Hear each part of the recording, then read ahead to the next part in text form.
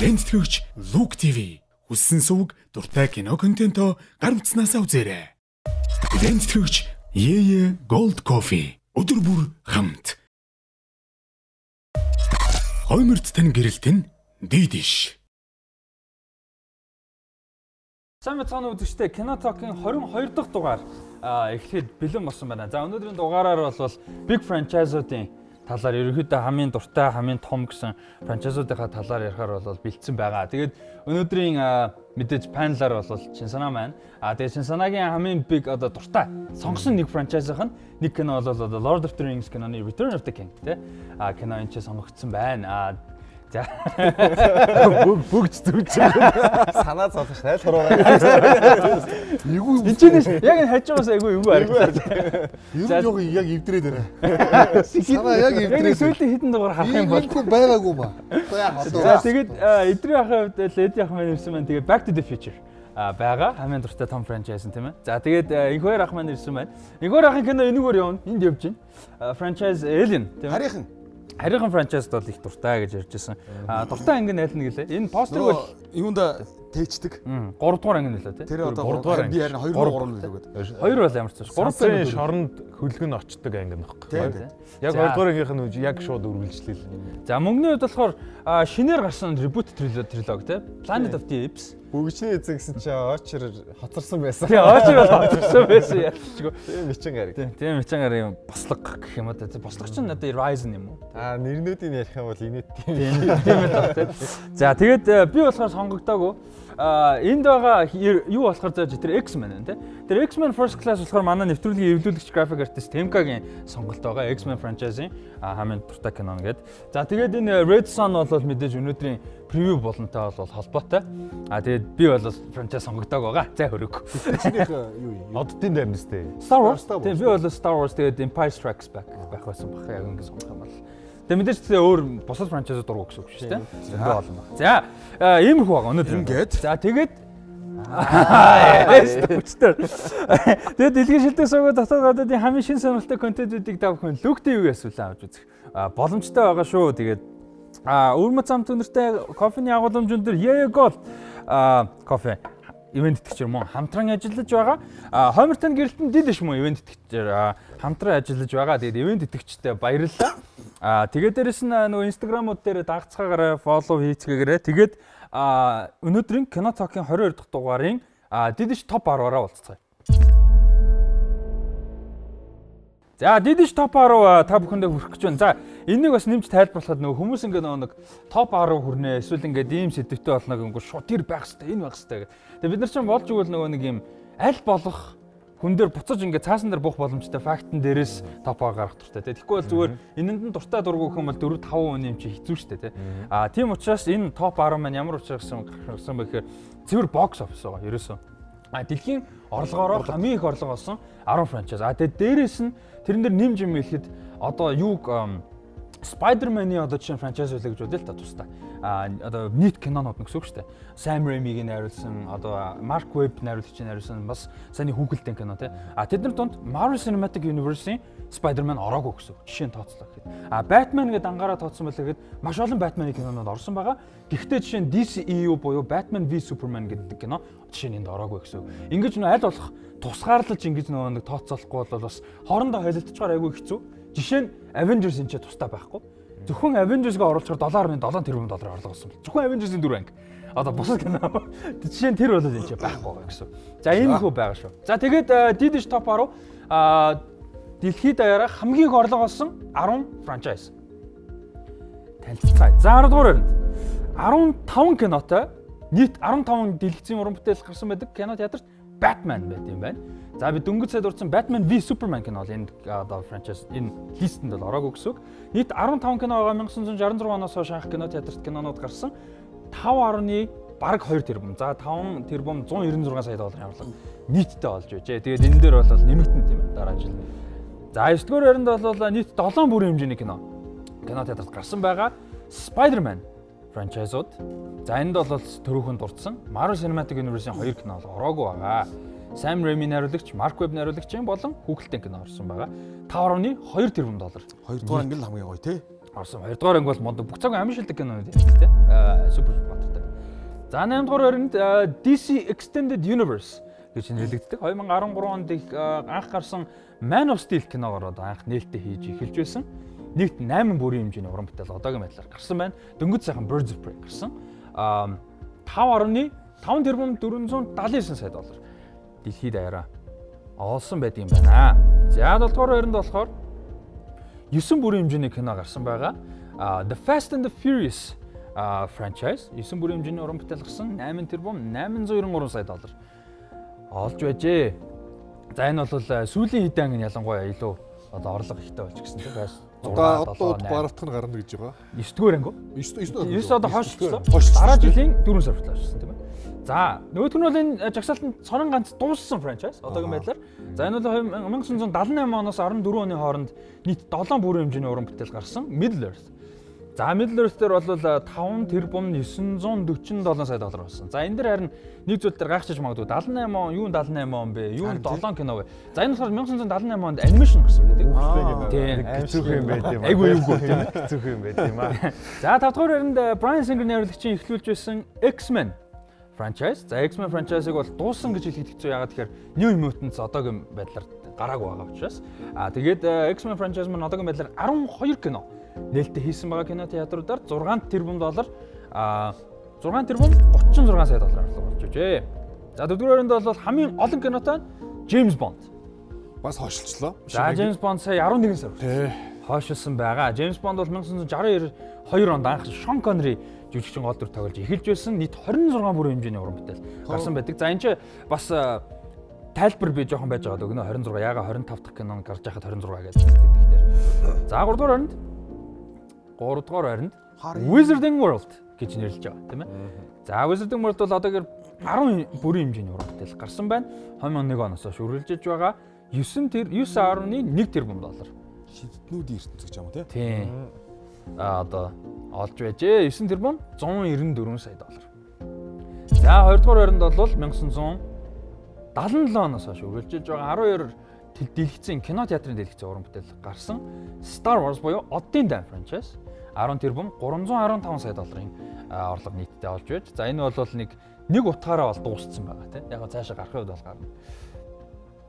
Ихэлсэн зохиол бол дуусчихсан байгаа. 1-р анги нь Индиан Джонс юм баг та. За 1-р өрөнд бол за хүмүүс мэдчихэж магадгүй 23 бүрийн хэмжээний уран бүтээл гарсан. 2008 онд эхэлсэн Marvel Cinematic Universe буюу MCU. За сая ярьжсэн Star Wars 10 тэрбум 300 саяг олсон байдаг бол Marvel Cinematic Universe 22 сая доллар 22 тэрбум 587 тэрбум одоо сая долларыг бол олж байжээ. За ийм том амжилттай franchise бол Marvel Cinematic Universe бол байна. Тэгээд оргил хэсэг нь бол Endgame байсан баг. За Temco айгу гоё хэсэг дээр дууссан байна эвлүүлгээ. Алсаар огшоож дуусгаж шүү дээ. Тэгээд сая би тайлбар хийгээд тэгжсэн нэг жижигхэн тайлбар их. За James Bond-ын ч сая жагсаалтан дээр 26 кино байгаа гэдэг жижигсэн. Тэгээ энэ ямар учиртай вэ гэхээр одоо Yéyé Productions гэж кино одоо компани байдаг тийм. Broccoli-гийн гэр бүл хөөрхөн нэртэй. Broccoli-гийн гэр бүл харилцдаг. Энэ production компани хийсэн 24 бүрийн хэмжээний уран бүтээл байдаг. James Bond-ын одоо 25 дахь No Time to Die кино болж гарч байгаа. Yéyé Production-ы хийгээгүй тусдаа бас 2 кино байдаг. Өөр компани хийсэн гэсэн. Тэр хоёрыг бол тооцож оруулж байгаа ийм жагсаалт бол байгаа шүү. Ер нь бол одоо тэрэн дээр тайлбар өгөх тийм ээ. За тэгээд санаагаас эхлэе. Ер нь бол ингээд нэг мэдээ сэдв юм уу хамгийн түрүү санаагаас эхлэе. Би ч яг нэг эхэлтэй дээ. Тэгээд хамгийн дуртай franchise нэн дундаас юу байна? Бас сюрприз байв уу? Ямар franchise одоо байх бол гэж бас бодож байв. Мэдээж бүхэл одоо хайртай дуртай үзэж өссөн одоо үзсээрч байгаа гой franchise-уд байна л да. Тэгээд орж магадгүй гэсэн Jurassic Park, Jurassic World гэх юм уу? Jurassic World-ийн ертөнцөөс бас орох байсан болов орж магадгүй гэж зүгээр бодож исэн тэгтэл байхгүй байна. Тэгээд хамгийн дуртай нөх юм бол юу л байна л да. Мэдээж хэрэг бүгчний эзэн Middle Earth-ийн franchise байна. Тэгээд яг энэ топ 10 болвол орлогоор нь жагсаасан нь бол мэдээж хэрэг киноч өөрөө бас бизнес шүү дээ. Тэгээд бизнес талаас харах юм бол бизнесийн байгууллага номер 1 зорилго бол ашиг орлого мөнгө олох л байдаг шүү дээ. Тэр зорилготой ингээд хүрч чадж байгаагаар жагсаасан байна. Харин бүгчний эзний хувьд бол нэг кино урлаг гэдэг талаас нь жагсаавал энэ эдийнх бол нэг номерт багтах байх л та. Яагаад тэгэхээр бүгчний эзэн чинь би харсан чинь Оскар дээр бол яг гой рекордуудыг эзэмшдэг юм байлаа. Тэрнээс онцлуулах 2 рекорд нь болохоор нэг нь болохоор 11 шагналт нэр дэвшээд 11 үлийг авсан буюу хамгийн олон шагналт дэвшээд тэднийг бүгдээрийг нь авч чадсан 100% амжилтаараа эвдэгдээг байгаа ийм түүхэн рекорд эзэмшдэг. Хоёр дахь нь болохоор франчайзынхаа одоо бүхий л кинонуудаараа дэвсэн тоогоороо 37 номинац дэвшээд 17-г нь авсан гэдэг бас хизээч эвдэгдээг байгаа рекордыг эзэмшдэг нь одоо яалтчгүй энэ кино нь одоо топ 10-таа бол орлогоороо топ 10-таа багтаад харин кино урлаг гэдэг талаасаа бол бас нөлөө гэж байна тий. Pop соёлын нөлөөндөө бас мундаг тий. Бас нэг сонирхолтой юм нөө Best Picture авсан анхны фэнтези төрлийн кино юм бэл. Тийм баг. Ер нь Оскар чинь одоо фэнтези ба уран зөгнөлт тэгээ шинжлэх ухааны зөгнөлт кинонуудаа нэр дэвшүүлдэггүй нэг бол нэр дэвшсэн ч одоо шагнал орчдоггүй шүү дээ. Тэрний одоо цөөхөн жижиг бараг цорын ганц. Би зүгээр ингэж бодлоо л доо. Энэ бол яг нөгөө киноны орлогоор нь жагсаасан тий. Киноны орлого биш яг киноноос сэдвүүлж гарсан одоо маш олон бүтээгдэхүүнүүд байх ш. Тоглоом одоо юу гэдэг хүүхдийн тоглоом, компьютер тоглоом эсвэл бараа бүтээгдэхүүн гэдэг ч юм уу. Тэднэрээр нь жагсаавал бас эдний орлого бүр тэлих бах тий. Тэрнэр орлого бол нарийн судалгаа нөгөө одоо олон нийтэд ил бол байхгүй хаа. Гэхдээ юу байсан франчайз зарс одоо нэг мерчендайзтэй дагалдах бүтээгдэхүүн зарсан тоогоороо гэж байсан.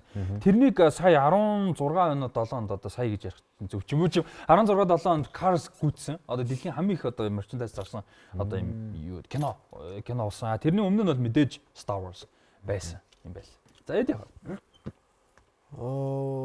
Минийх ч одоо бас франчайз гэхэд бас хэцүү юм бэлээ. Ер нь бол яг блокбастер франчайз л тийм яг нь листүүдийг ингээ ер нь судлаад харж байгаад бол яг энэ франчайзуудад бол нэг Back to the Future ордгүй юм бэлээ. Ерөнхийдөө одоо нөгөө трилежи гэдэг явцдаг. Гэтэ миний хувьд энэ өөр франчайз л да. ертөнц рүү аваад урдгийг бид нар франчайз гэж бодоод байгаа шүү дээ. Яг миний анх нөгөө үзээд ингээд донтож орсон анхны кинонуудын нэг юм байл да. ертөнц нь өөрөө.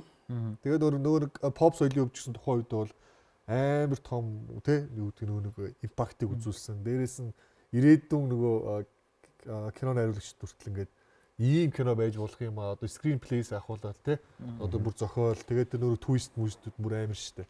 Тэгэл эхнээсээ дуустал энэ гурван гуруулаа эхнээсээ дуустал ийм цагт баригдсан. Ингээд бүр секунд баригдсан тий бүр ингээд цагт амжихгаал гүгээд ингээд энэ гурван үзэхэд ямар ч үе дээр нь өөддөггүй. Тэрээс одоо юу гэдэг очир зүггүй Оскар авах хэмжээний тэр нэг тийм амар тийм агуулгахтай зүртэй тийм биш үү жирсэн нэг одоо нэг цаг хугацааны аялал гэдэг entertainment гэдэг талаасаа их гоё учраас. Гэтэ яг энэ өөрөө цаагаараа болохоор одоо бас телевизийн цуврал хүүгэлдэйн кино гарч ирсэн юм байлээ. Нөгөө видео тоглоомод гарч ирсэн байлээ. Тэд нар саяны том франчайзуудтай харьцуулбал ерөөсөө тэгж амар зүртэй орлого ерөөсөө олоогүй. Хаагдсан франчайз. Тэгээд одоо болтол бид нар тэрэн дээр гардаг нөгөө нэг хайкинг нэг пүүз байгаа шүү. Одоо л бид өөрөө үддэг те. Тэгээд өөрөө DeLorean гэдэг машин чинь бас энэ үед чинь бас Америкийн зах зээлийг дагуулж ирсэн хамгийн хурдан зарагдсан хамгийн орлого бас машины брэнд болж ирсэн мөртлөө бас аюул хурдан давпуурсан. Тэрнийхэн тухайн хүртэл ингээд баримт кинонууд аюух байдаг.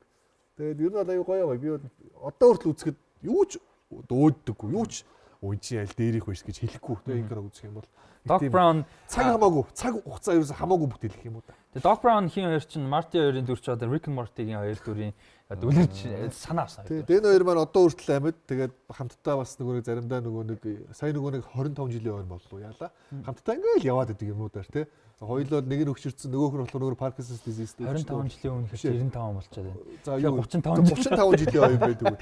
Сая 16 онд нэг юм 85 онд нэгдүгээр ангид үстэй. Тий 84 5 тий. За эвгээр хаа. Гэхдээ миний хувьд болохоор харийнхан гэдэг энэ цуврал бол их тийм гоё л доо. Надад айгуу тийм гоё дурсамж үлдээсэн. Тухайн үедээ үзээд бас гоё шоконд орж ирсэн л тийм кино л доо. Тэгээ энэ маань тэгээ сүулдэ өргөжөөд тэгээ нөгөө Шварценеггерийн тоглосон нөгөө нэг хийшниктэйгээ холилдоод ингээ бүр сүулдэ тэгэл явсан л да. Сүүл рүүгээ бол ер нь жоохон замарсан л да. Тэгээ Prometheus гэж гарсан, Covenant гэж гарсан. Тий. Тэгээ ер нь бол гэхдээ ер нь эхний ангиуд бол үнэхээр айхтаа тэр 93, 95, 97 онд гарсан 3 анги манг бол тий. Айгу гоё байдیں۔ Тэгээд харийнхан бол тэгээ ер нь бол энэ нөгөө найруулагч нь өөрөө ер нь дандаа юм франчайз кино ер нь их хийгээд идэм байх шүү. Ер нь одоо ингээ эргээд бодоход тий одоо Аватар бас James Cameron тий ер нь франчайз болно үстэй тий. Болно. Одоо 2 дугаар анги манг гарах гэж байгаа гэл ингээл явж байгаа. Тэгээ харийнханд бол дуртай. айгүй олон чанартай найруулагч нэг дор ажилласан нэг франчайз дээр олон кинонууд дээр ажилласан цөөхөн хэдэн юм сонирхолтой франчайзууд нэг баг. Alien яг бодож үзэх юм бол мэдээж нэгдүгээр анги нь бол Ridley Scott найруулсан, хоёрдугаар анги нь буюу Aliens-ийг James Cameron найруулсан, гурвыг нь David Fincher найруулсан, дөрвийг нь за хэн байдаг вэ? Ямар ч нэлээд бас нэр дэжгүй юм Франц уран бүтээлчдийг санагдаж байна. Ер нь айгүй чанартай уран бүтээлчд ажилласан тий. Тэр юун дээр нөгөө Sigourney Weaver-ийн дүр эмэгтэй хүнийг маш тийм нөгөө хүчтэй гаргасан шүү дээ. Тэргээр эн чинь бас нийгэмд хүртэл те эмэгтэй хүн киноны хол дүрээс гадна ингээд харих нэг ингээд дийлж ялаад те ийм булчинтай байгаа акшн кино шиг болоод ингээд ийм байж чаднаа гэж бас айгүй том өсвөл гаргасан. Холливуудын эмэгтэй жүжигч чинь бүгдээрээ Sigourney Weaver амар хүндэлдэг шүү дээ. Нэг гол бас дүр нь бас баатруудын нэг эмэгтэй баатрууд дундаа те. За мөн жагсаалтыг харж байхад юу бодож ижлээ. 50 саяас баг төсвтэй кинонуудын франчайз өвдрийг бол бас сонирхолтой үр дүн гарах юм болов нөгөө хөрөө аимшиг кинонууд тэр нь гарч төдөр чинь мөнгө олоод байгаа учраас дахин хийгээд байгаа. Тэгээд франчайзууд ер нь ялангуяа сүүлийн 20 жилийн үзэгдэл юм шиг анзаараглаа. Ер нь л сүүлийн үеийн гарч ирсэн юм одоо. Тэгээд Холливуудын одоо том гүйцэтгэх захирлууд бол найдвартай мөнгө олд юм одоо дахин хийх харагдаж байна. Бил оюуны өмчтэй сүүлийн 30 жилийн юм уу да тий. Тэгээд зөвхөн кино гэхтэл юм байна. Телевиз юм уу, хүүхэлдэйн кино, видео тоглоом явах юм бол франчайзууд бол үнэхээр найдвартай мөнгө олж байна. Нэг франчайзтай л болоод авах юм бол ерөөсөө. Медиа франчайз гэж одоо ярьдаг шүү дээ. Тоглоомтой зурвал бүх юмыг нь оруулаад дэлхийд хамгийн их орлого олсон медиа франчайз Покемон гэдэг юм бэл. Яг одоо бүх юм нь багтах юм болол. Тийм байдгийн байдаг шүү. Графикуудыг уралдуулдаг юу байдаг шүү дээ. Тэрийг харсан чинь Покемоныг ер нь өгөхгүй байлээ шүү дээ. Тийм Покемон бол үнэхээр бүр амьдрал нь юм байлээ. Тийм. Японд бол яадаг. За миний болохоор нөгөө Мичин гаригийг сонгосон. Яг хуу 60 68 онд анхны кино гарчсан юм. Тэгээд сүүлийн 10 жилийн нөгөө оны хэллээ ярьжсэн. Тэр үед жоохон underrated буюу хүмүүс бас тийм чих ярдгүн болгодоо гэж санагдаад нэг осмор санагдсан. Ер нь бол бүгшний зоодлын нэвтрэл ярмаар санагдсан. Тэгээд би болохоор кино үзэхээр нэг жоохон нийгмийн утгыг энэ хайж үзэх дуртай. Энэ найруулагч чинь тиймхүү учраас энэ улсад ийм болжсэн. Найруулагч чинь тэр ус учраас ийм шийдвэр гарсан байх гэдгээс нь үзээд Мичин гариг үзэнгүүт бас үнэхээр айхтар кино. 1 2 3 дугаар нь гурван амар сатай. 2 дугаар нь ялангуяа одоо ингээд хүн шиг ухаантай болонгууд хүн шиг асуудлууд үүсч эхэлж байгаа байхгүй тий нэг хоорондын Мичин хэмцэл дотроо тий айдас тэгэл дээр доор орох гэсэн тэгээд тэр талаас нь кино сонсон. Тэгээд миний хувьд болохоор яг хуу одоо бүр яг театрт баг бүх киног нь үзсэн. Тэгээд одоо ийм франчайз биш байхаас нь эхлүүлсэн болохоор Marvel Cinematic Universe айгу ойр байдаг. Гэтэ одоо ингээд нөгөө нэг MCU гэх сонирн биш шүү дээ. Угаасаа бүгдээрээ мэддэг ингээ 20 хэдэн тэрбум доллар болсон. Сонирн биш. Гэтэ миний хувьд болохоор ингээд бүр анханаас нь тэр нөгөө үдчихсэн болохоор одоо жишээ нь ингэжсэн 8 онд ингээд кино ярьжсэн хөлбөмбө тоглож ярьжсэн чинь би ингээд Iron Man-ы трейлерыг үзчихвш. Iron Man гэх кино гарах гэдэг байна. Айгүй гоё трейлертэй харагдчихсэн. Үгүй тэр мэр яах вэ? Наа чинь Япман нэг амир кино гарах. Тэр үед тэгэж хүртэл ярьжсэн. Тэгээ одоо ингээд бодоод үзэхэд 23 киноны ард гарахад бол бас нийлбэл ингээд кино урлагийг pop соёлыг бас тодорхой хэмжээнд бас оргоор нь эргүүлсэн гэхээр Star Wars хэмжээнд арай өрөхгүй байх. Гэхдээ ер нь бол маш том өөрчлөлтийг бол оруулж чадсан. Болох сонирхолтой санагдаж байна. Одоо тэгээд хүлээж байгаа том франчайзуудын магадгүй франчайзын шинэ анги ч юм уу эсвэл хийгдэх одоо шинээр ч юм уу магадгүй тий хийгдэж байгаа тийм хүлээж байгаа франчайз байгаа. Аватар. Аватарын 2 3 дугаар 4 5 дугаар ингээ хүлээж байна тий. Аватарыг л хүлээж байна. Их хоёр ах дээр хойлохнаа ах шиг байна тий. Дэлхийд бүгд л дэлхийд дээр хойлохнаа л ах шиг. Мөнгөний үед ямар франчайз хүлээж тэр амжилттай франчайзууд одоо бэлэн шууд ингэ шинээр бодж олсон нэг оригинал гэхээсээ илүүтэй ном юм уу тоглоом өөр юм дээр сэтгүүлж орж байдаг. Стивен Кингийн номууд бүгдээрээ кино болоод барыг дуусчихна. Мань хүн ч гэсэн өөрөө номоо гүйцэхгүй байна. Тэгэл сонгодог шинжлэх ухааны зөвлөл зохиол зөндөө байгаа. Одоо Дюнээс авахуулаад дараагийн кинод л гарч эхлэх байх. Нөгөө Isaac Asimovын билүү? Нөгөө хин чин Foundation чин тий. Тийм тэгээ Heinlein тэр зөндөө олон одоо шинжлэх ухааны зөвлөл зохиолчтой байгаа. Одоо J.R. Martin ч гэсэн одоо бүгшээсийг үсчээд шинэ франчайз бүтээсэн шиг тийм утга зохиол, уран зохиолын бас дараагийн франчайзд гарч ирэх болов санагдаж байна. Тэгээ одоо нөгөө нэг жоохон ялгаатай болж байгаа юм нь мэдээж одоо үеийн нөгөө нэг бас нийгмийн асуудлаас байна. Тэрнээс гадна цуврал болгодог одоо юу бол тренд бас нэлээд гарч байгаа шүү дээ. The Witcher шиг тэгээ Game of Thrones маш том зүйлийг эхлүүлсэн. Тэгээ тэрнээс хойш бол яг юм гоё франчайзыг хийхдээ одоо Lord of the Rings-ээр хийж байгаа шүү дээ. Аватарыг дахиж хийж, Avatar The Last Airbender тэрийг дахиж хийж байгаа. Тэрнтэй адилхан ингэж байна. Тэгвэл ямар цувралыг магадгүй шинээр хийхдээ эсвэл үзлүүлээ цувралаар, телевизийн цувралаар хийвэл гоё. Кино биш. Одоо Lord of the Rings хийж байгаатай адилаар магадгүй. Телевизийн цуврал одоо Jack Ryan-ыг цуврал болгосон бас амжилттай явж байгаа. тэрнтэй техник бас сурал болгосон байлээ. Тэр техник бас сурал болгосон юм уу? Тийм сурал гараад Ван Хельсингийн сурал байгаа. Lethal Weapon-ы сурал бас гарсан. Ер нь бол сурал болох одоо би болохоор ингэж бодоод байдیں۔ Ван Хельсинг гэснээс Ван Хельсинг ч одоо нөгөө яг өрөө хэмжээний уран кино шиг кино зураг авалттай тийм олон ангит кино байгаа шүү дээ. Охиныхын түүхээр үргэлжлүүлээд явдаг. Тийм цуврал нь байгаа. Охиныхын охины.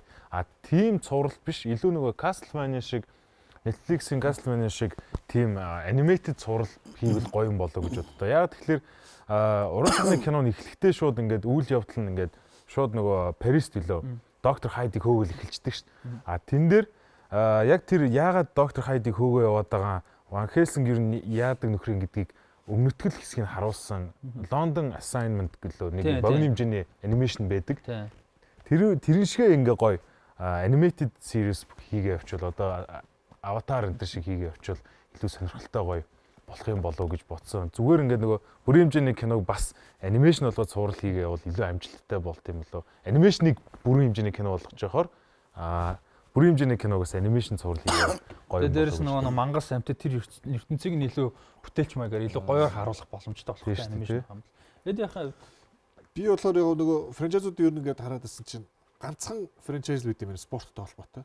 За, гол Rocky. Гол гэж байх шүү дээ. Голыг бол би франчайз гэж хэлсэн өөр. Rocky ч сайн юу гэсэн бэ? Чи сайн. Rocky. Га харин юу Расти юу гэсэн? Би гол гэхгүй юу? Тогс юм аа голыг бүр. Newcastle фэнүүд чинь гол гэрэн алсан шүү дээ. Гол гэрэнээс бол Newcastle Сантьяго Муньес. Сантьяго Муньесээс боллоо гэдэг. Тэгээ зүгээр яг Rocky бол одоо хамгийн амжилттай төрсэн спортын сэдвтэй франчайз. Ер нь баг цорын ганц франчайз одоо тэр голыг би бол франчайз үзэхгүй байгаа. Тэгээд ер нь зүгээр гоё тийм магадгүй сакстай ч юм уу те. Холбоотойгоор тийм спортын чир франчайз гарч ирвэл одоо цаг нь босон л байна. Одоо энэ Space Jam ч одоо ер нь франчайз дөрөөр гарах гэж шүү дээ. Тэгэхээр ч одоо франчайз гэдэг хэцүү. Creed 3-ыг хийгээр болцсон байна. Тэрэн дээр ярьж байна. Би бүр тэн дээр бүр өстө баярлж байгаа шүү дээ. Creed киноны 3 дугаар ингээ. Тэгээд Stallone ч сая сүүлийнхаа дөрөөр Оскарт нэгт Creed дээр нэг дээр нь те. Нэг дээр Оскарт өрсөлдөж авахгүй л дээ. Тэгтэл авах шүү дээ. Тэр жил Michael Stallone-ыг одоо тэгж гоё ингээд хөгшөрсөн ч гэсэн тэг аюу гоё хөгшөрж байгаа байхгүй те. Stallone бол те. Тэгэхээр ер нь бол нэг тийм гоё спортын шинэ франчайз гараад ирвэл яага болдог юм бол ялангуяа одоо сакс дэлхийн гэж байлдан дагуулж байгаа үед саксаар өрсөн кино байхгүй. Ер нь хэцүү шүү дээ. Тэгэл ярихлаараа нөгөө нэг хөлбөмбөгөө бодоод бас кинотай коуч карт байна. Тэгээд дурддаггүй бас нэг миний дуртай нэлээд дуртай франчайз яг эднэртэй хөгжил явах та гэх юм бол Mission Impossible байна. Action franchise-ууд биш үү? Тийм, цэвэр action гэх юм бол одоо Born гэж байна. Тэгээд Die Hard ус байна? Die Hard гэж байна шүү дээ. Тэгээд юу санаад дурдчихсан Jurassic Park гэсэн байгаад Jurassic Park яг 11 дөрөнд байгаа. Яг ерөөсөө энэ арт ингээд тийм үү. Тийм хэдэнд нэг 2-300 сая доллар яг арт орж исэн. Ерөөсөө яг арт нь бол орж гүйцэх юм байна. Тийм гүйцчихнэ гэсэн үг. Тийм одоо удахгүй шинэ ингээд Dominion гарч. Зураг авалтан даанч одоо гатсан багт тийм. Бод гисэн баггүй. Тийм баг гэж үзэн. За энэ үрээд DDish топ 10 булан маань л өндөрлж чинь. Тэгээд та бүхэн бас өөрсдийнхөө дуртай франчайзуудыг сэтгэлээ бас хуваалцаарай. Өөр жижиг том бидний бас орхисон дурдж амжаагүй франчайз юу байна? Тэр талаар бас хуваалцаарай. Тэгээд бид нар телевизийн цувралыг бол албаар бага ярьж байгаа. Ягаад тэгэхээр тусдаа бас телевизийн цуврал дээр илүү анхаарал хандуулсан дугаар хийя гэж тооцоолж байгаа учраас тэр үедээ анхаарал хандуулах байхаа. Тэгээд хэсэг хугацааны сурталчилгааны дараа Gold News болонгороо ирээд уулзцгаая. Ивээн тэтгэгч Yéyé Gold Coffee өдөр бүр хамт. Хойморд тань гэрэлт нь DDish. Ивээн тэтгэгч LookTV хүссэн суваг дуртай кино контентоо гар утснаас үзээрэй. Үнцэн. Хизээж алдагдшгүй, хизээ дүнлэгдэх үнцэн гэж юу вэ? Мэдлэг, чадвар, үн зүйлс. Алт. Хизээж хаанч үеийн үед дүнлэгдэх үнцэн.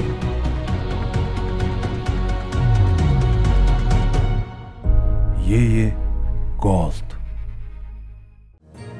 Чигри энэ 10,000 төгрөгөөр юу авч болох вэ? Тоглоом авах, амттан авах, эсвэл 12 кино сувагт авах.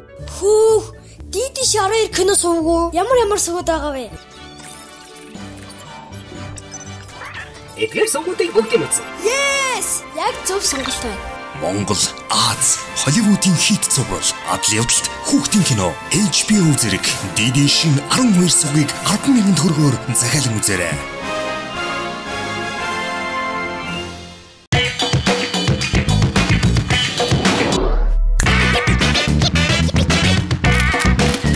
Дата 2 дахин урамшуулал иргэнүүлээ. Unitel-ийн бүх хэрэглэгч нэмэлт дата авах бүрд дата 2 дахин нэмэгдэн Unitel.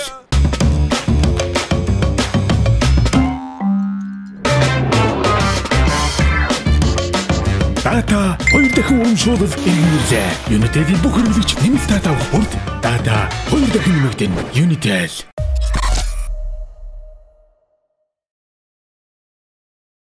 За энэ лооны Gold News-ээр одоо харамсалтай нь одоо үеийн спорт урлаг бүх төрлийн мэдээллийн бол дэлхийн нийтээр нөлөөлж байгаа мэдээж шинэ коронавирус гэдэг COVID-19 вирусын тархалтай холбоотой үнэхээр яалтчгүй бүх мэдээлэл тийм болж таарад байна. Гэхдээ аль болох бид нар тэрэн дээр суурилахаас илүү тэрнээс нөлөө бас болон яг бүтээл талаасаа хэдүүлээ яриагаа өрнүүлэхийг бас хичээе. Гэхдээ мэдээ төрүүлээ өргөе. Сая сүүлийн 2-3 өдрийн хугацаанд бол Калифорни мууж болон Нью-Йорк муужууд бол олон нийтийн үйл ажиллагаа яг бид нартай адилхан Монгол Улаанбаатартай адилхан олон нийтийн бүх үйл ажиллагаа кино театр бар ресторан бүгдийг нь бол хаасан сургуулиудаас хаасан юм шийдвэрүүд бол гарсан. Тэрийг яагаад дурдж байна вэ гэхээр Америкийн кино зах зээлийн хамгийн том хоёр одоо хот мууж бол Нью-Йорк хот, Калифорниад одоо Лос Анжелес хот те. Энэ хоёр бол кино урлаг, entertainment-тэй тайз дэлгэцэн бүгдээрнгийнх нь хамгийн том одоо хөгжим иж гэсэн одоо цэг нь байдаг. Энэ хоёр бол магадгүй Атлантаг ярьж болох юм. Гэтэ ийм учраас энэтэй холбоотойгоор бол маш олон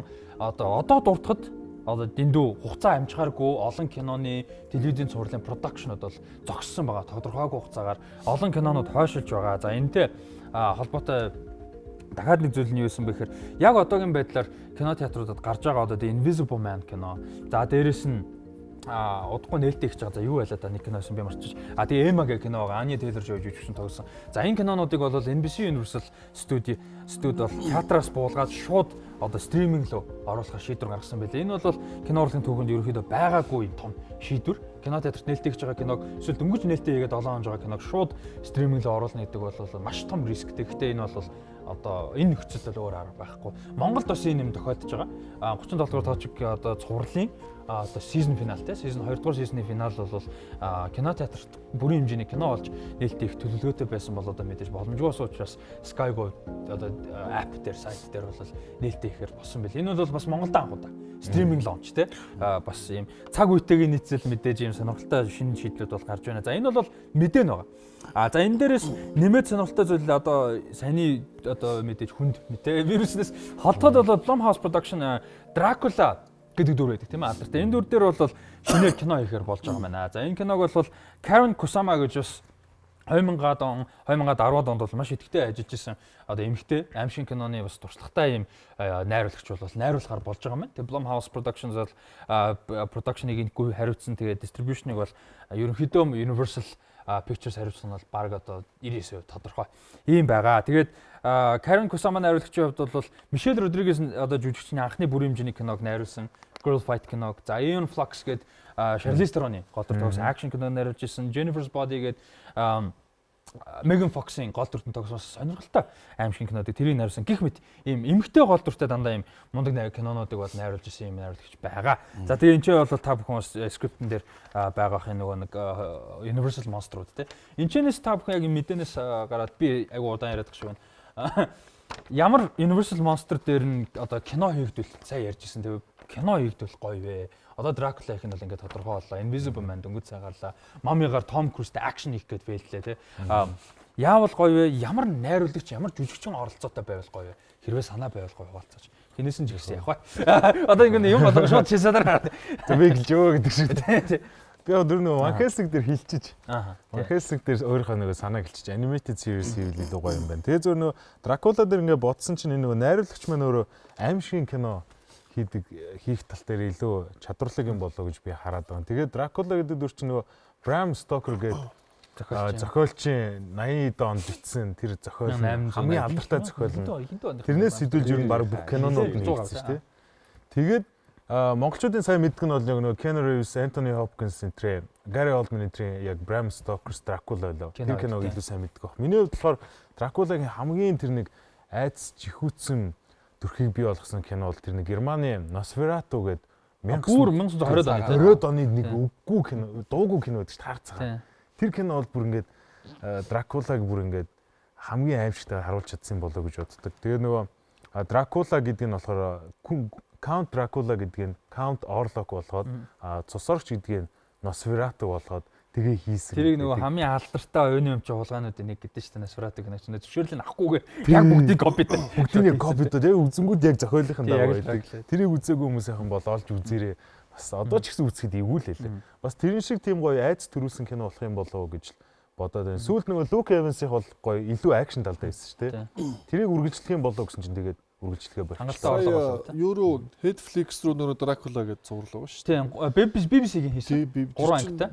Тэрийг бас амар юм билээ. Би тэрийг үзсэн. Үнэхээр гоё айц төрүүлдэг юм билээ. Би ч амар юм үзэж чаддгүй шүү дээ. Тэр чинь ингээд зохиол нь өөрөө хүртэл амар сонирхолтой. Гурван сонирхол татаад байгаа мөртлөө бас амар юм гаргаад ингээд амар айд юм айдаг ч гэсэн зохиолт нэг орчингуурч амар гоё санагдаад байгаа байхгүй. Тэгээд одоо ингээд дахиад Dracula гарах. Гэхдээ яг саяны тэр нөгөө Netflix-ийн Dracula тэгж амар газар одоо авсыг би сайн мэдэхгүй. Зүртэй тэгж яахгүй л баг шиг үлээ. Хүмүүс ярихгүй л баг шиг үлээ. Ер нь бол Frankenstein чинь ер нь Монголын хамгийн анхны дүр үстэй. Ер нь бол Frankenstein-ийн 7 оны хамгийн анхны Frankenstein-ийн кино чинь. Энэ одоо энэ ийм Монголын ертөнцийн хамгийн анхны дүр шүү дээ. Одоо тэгээд Frankenstein гэдэг дүр нь өөрөө яг тэгж нэг commercial success. Frankenstein monster шүү дээ. Тийм monster. Яг тэгж босноо үл би сайн мэдэхгүй. Энэ 27 оны киног бол хэлэхэд хэцүү шүү дээ. Тэрээс шиг хүүгэлдээнүүд нь илүү явдаг те нөгөө гэдэг нөгөө юу лээ Hotel Transylvania дээр.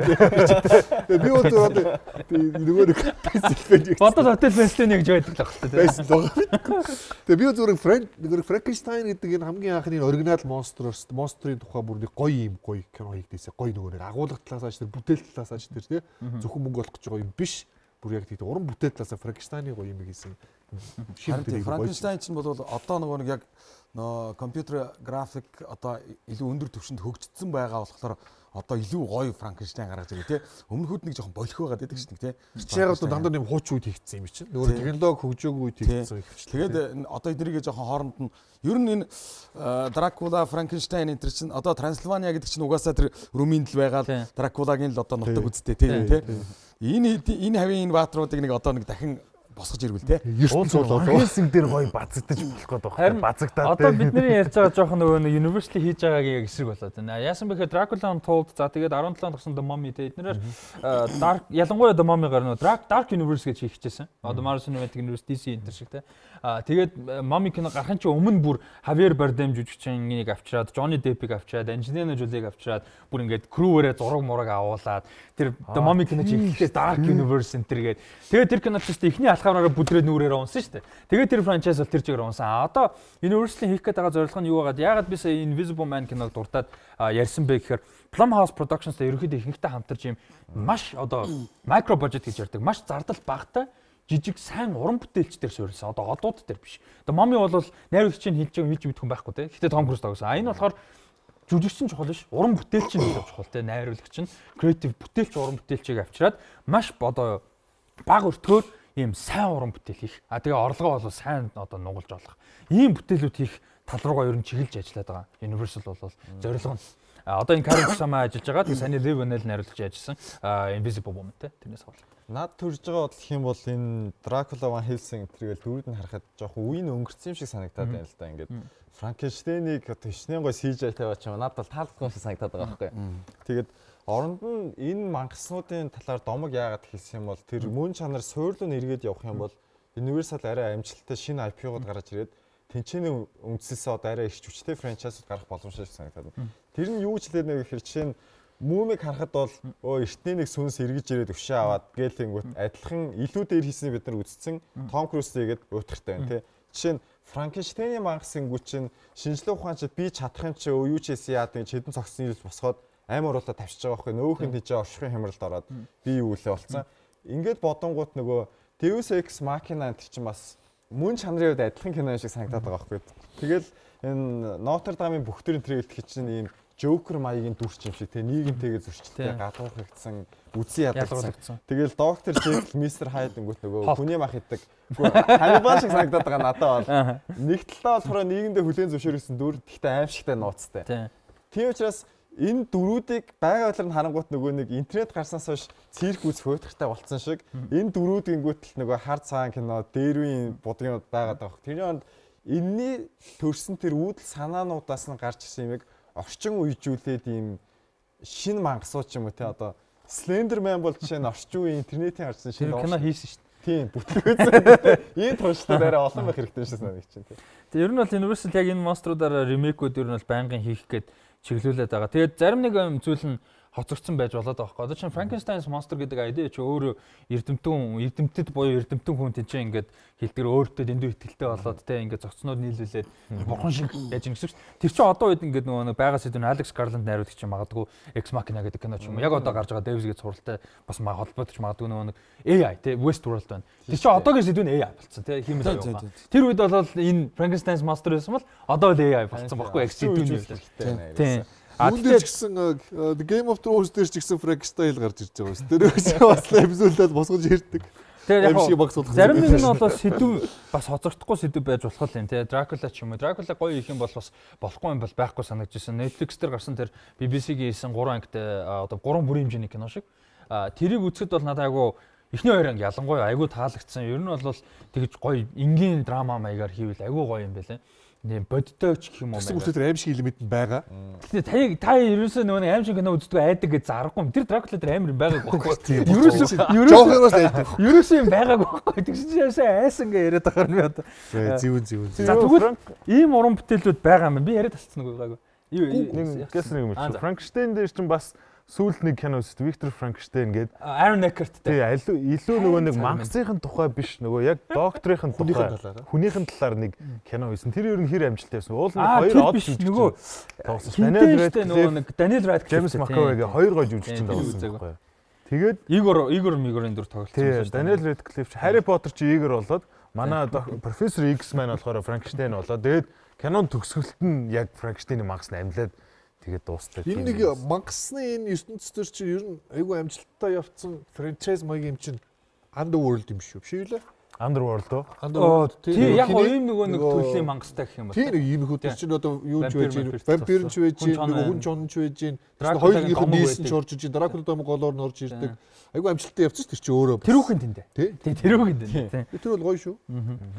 Тэгээд юуны хувьд ямар найруулагч жүжигчид ийм хөө франчайзуудад тоглох сонирхолтой хийвэл эсвэл тийм одоо санал бодол байна. Одоо сая бол Lee Van-Nell найруулагч ороод ирлээ, Karen Kusama ороод ирлээ. Энэ бол бас гоё сонирхол. Надад бол бодож хахад энэ юугаар ч юм уу Invisible Man-ыг бол сая хийсэн. Wolfman-аар магадгүй хин хийвэл Ari Aster кино явуулдаг бүр үнэн жижиг юм ийм санагдаад Wolfman-ыг одоо ихэнх Ari Aster кинонуудыг мэдж байгаа. Hereditary, Midsommar гэх кинонууд хийсэн. Мань хүн жишээ нь юу Wolfman гэх юм бол бас л дотор орцсон кино хийх байх. Universal-ийн үед мөнгө олон их юм бол цаг нь арай болоогийн санагдаад байна. Бид нар чинь одоо нийгмийн айдас нь юу вэ? Тэрнээс үндэслэл нөгөө мангасууд нь гарч ирээд ашигтай кино болсон шүү дээ. Бидний одоо яаж байгаа гэдэг бодохоор нөгөө глобалчлаас үүдэлтэй яг одоо Invisible Man үндсэн дамнсан ийм халдвар төвчнүүд ч юм уу те эсвэл залуучуудын одоо үйлс бодол улс төр төлөөлөгдөхгүй эсвэл дэлхийн дулаар ч юм уу иймэрхүү асуудлуудын альных нь илрэл энэ мангасуудын нэг юм болоо те гэж одоо тэгэх юм бол арай хүмүүсийн анхаарлыг татах хүмүүс тэр доктор ногоонд хурж мэдхэр кинод гарах юм шиг санагдчих.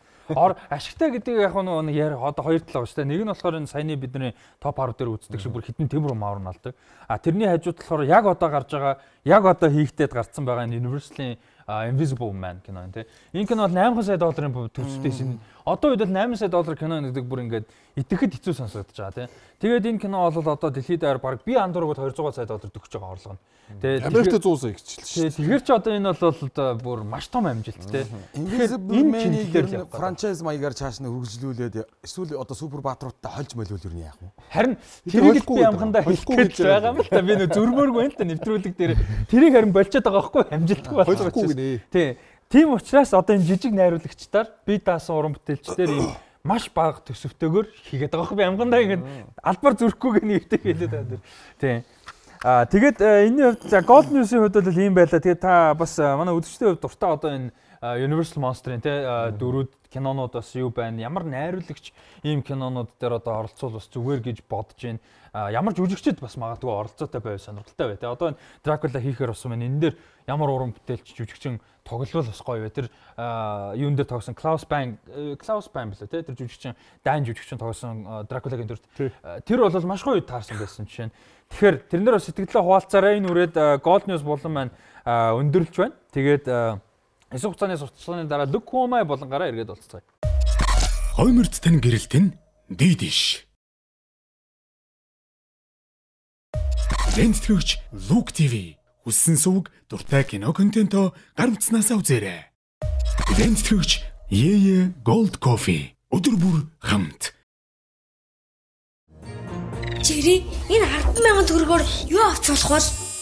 Тоглоом авах, амттан авах, эсвэл 12 кино сувагт авах. Хүүх, DDish 12 кино суваг уу? Ямар суваг байгаа вэ? Эдгээр сувгуудыг бүгдийг үзье. Yes! Яг зөв сонголт байна. Монгол, Аз, Холливуудын хит цуврал, адал явдалт, хүүхдийн кино, HBO зэрэг DDish-ийн 12 сувгийг 10,000 төгрөгөөр захиалан үзээрэй.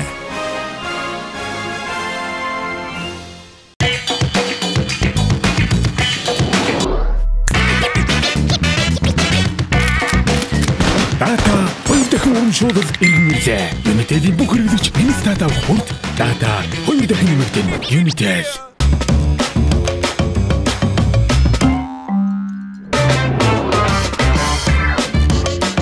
Дата 2 дахин урамшуулал иргэнэлээ. Unitel-ийн бүх хэрэглэгч минут дата авах бүрт дата 2 дахин нэмэгдэн Unitel. Үнцэн хизээж алдагдшгүй хизээ дүнлэгдэх үн цэн гэж юу вэ? Мэдлэг, чадвар, үн зүйлс. Алт хизээж хаанч үеийн үе дүнлэгдэх үн цэн.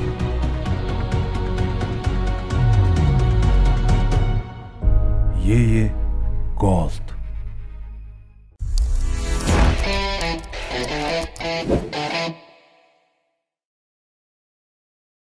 За эргүү уулзаж байгаа да таатай үзэгчтэй LookTV болон эхлээд бэлэн болсон байна. Тэгээд хөгжтэй аймаа яваад эхэлсэн баг те. Өнөөдрийн дугаараар болохоор Bad Boys, Good Boys баг тэгээд юуны өдөөгийн баясгалан би одоо ерөөсөө өдөөгийн баясгалан баг хоёр маань бол одоо халт тулахад бэлэн болсон байна. Тэгээд эхний раунд бол алдартай 5 франчайзыг одоо үйл хөдөлгөөнөөр таалах юм а 5 франчайзыг таалах юм юутай байгаа. Тэгээд танахаас ийшээ ингээ эхлэх үү? Танах тааж эхлэх үү? Тэгвэл болж байна. За дөрмийн хувьд бол ерөнхийдөө хിവэрэ байгаа ганц өөрчлөлт орсон. Бид нар ярилцаа тохирсон ба юу вэ гэхээр одоо багийн гишүүн болгон юу яах хэрэгтэй байгаа. 5 кино одоо эсвэл 4 бааш таахтай. Тэрнийхээ 2 дээр өөрсдийнхөө сонголтоор ярилцаж байгаад багаараа нөгөө багаасаа хинт авах. Хинт буюу одоо юу юм бэ? Шипи авах те хөлж өгөх ийм боломжтой болсон байгаа. За энэ болохоор 5 франчайз байгаа. За 5 франчайзыг үйл хөдөлгөөнөөр таалгуурна. Багт нийт нэг багт бол 5 минутын хугацаа мэдээж байгаа. За тэгээд энэ чинээс 5 минутын юугаа нилээ уншиж явах чинь ээ. Энэ удаа амарх юм өгөөгүй. Төрөө дараалалаар таахгүй. Тэр амгүй. Эхнээсээ дараалалаар нэвчих төө. Тэгвэл ам. За одоо мэдэх юм бол одоо. За тэгээд нөх хинт авахаар бол ярьж байгаа тий. Шипи авахаар л. За 1 2 3 цаг явсан. 1 энэ Plants of the Apes. За Planet of the Apes. Indiana Jones.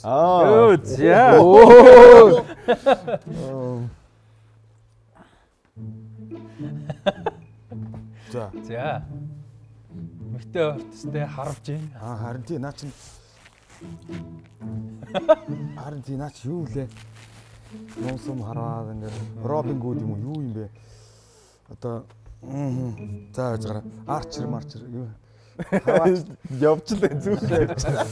За одоо би нэг юм өөр юу гэдэг.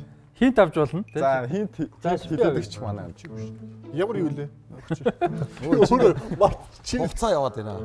Хугацаа явж байгаа шүү. Юу PUBG гэдэг хийдэх юм уу? PUBG шиг гэдэг хинт өгөх юм уу? За PUBG шиг гэдэг хинт өгч байгаа юм байна. За. Яа, наад ч өстэй хэцүү юм байна. За алгасъя. За дараагийнх нь нэгийг алдсан. Harry Potter. За Harry Potter. Сүүлийнх нь. За юу болчихсон юу та? За робот яваад байна тий. Терминатор. Терминатор нөгөө юу мөсөн бишээ туулгын хүн юу вэ? За робот. Ховрээд гэдэг. Bumblebee юу? Юу франчайз юу? За франчайз нэ. Оо. Transformers. За. Bumblebee юу? Hunger Games-ээс аахгүй. Мөнгөний сайны идэгдэн одоо Hunger Games-ийг үзээгүй юу те? Үзээгүй мэдгүй. Тэгвэл аргагүй. За ер нь бол өсөглөл гэдэг байгаа гэсэн. Тийм ээ үзээгүй юм байна. Hunger Games ч бас том франчайз шүү бас өөрөө. том зохиол ном момт шүү дээ. За биш. За тэгээд одоо Bad Boys багийн юу кинонуудыг өгье. За 5 кино. би ч одоо франчайзыг таар гэж байгаа. 5 минутын хугацаа байгаа. Давхцаагүй тий? Давхцаагүй. Давхцсан кино бол байхгүй. Хэдэн минут болцсон бэ? За минут 50 секунд болсон. 3 минут 10 секундын хугацаа бол байгаа юм байна. За энэ хоёулынх нь одоо таалал. За окей.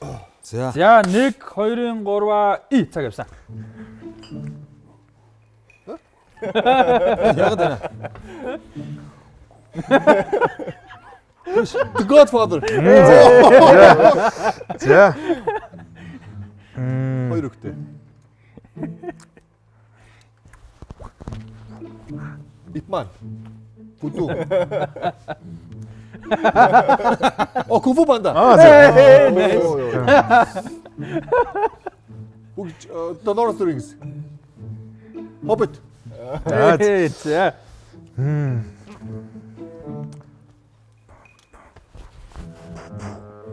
Oh, number 007. James Bond. За James Bond. Vampire. Love Vampire. Oh, The Twilight.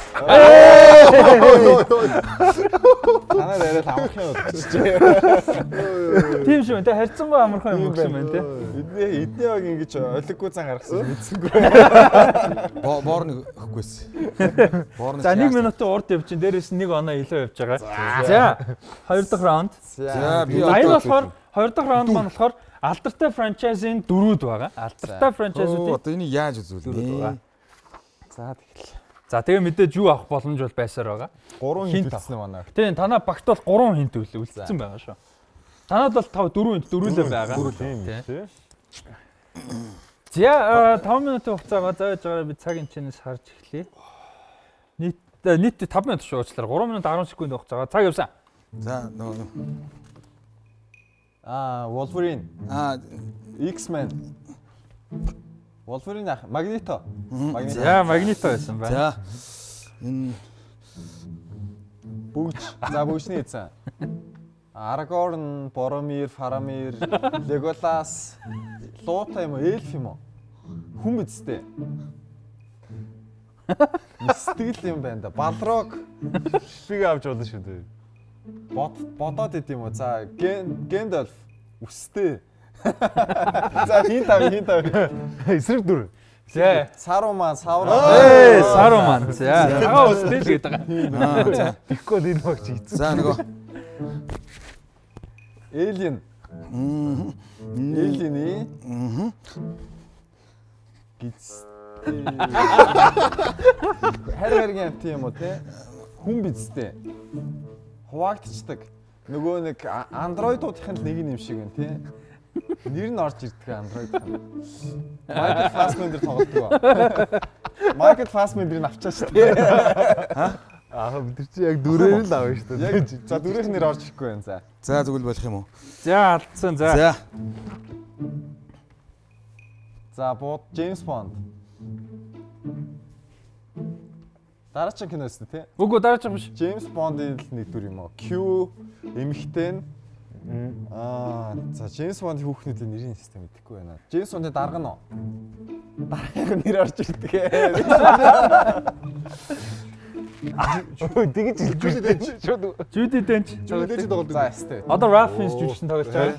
За алдсан. За дараагийнх нь. За байлдаантай юм шиг байна ямар ч гэсэн. За Rainbow. Wanda Commando. Тэнгэрээс бууж ирд юм уу? Тэнгэрээс дэлбэрдэг тэгснэ байлдаантай. Оддын дан. Оддын даны Darth Vader, Kylo Ren, Obi-Wan, Han Solo. Шууд. Bishop гэдэг юм л дээ. За. Bishop тий. Нэг анхны нэм. зөв. James Bond юм шиг болохоор яа. Тэгвэл аа. За нөгөө багийн. За харуултаа. За 5-4 байгаа. Манайх хэдөө навсан бэ? За танаа ногоон цус ягаад 7 оноо. Яг хүн биш. Дөрийн санаад нэмнэ орж ирдэг байна.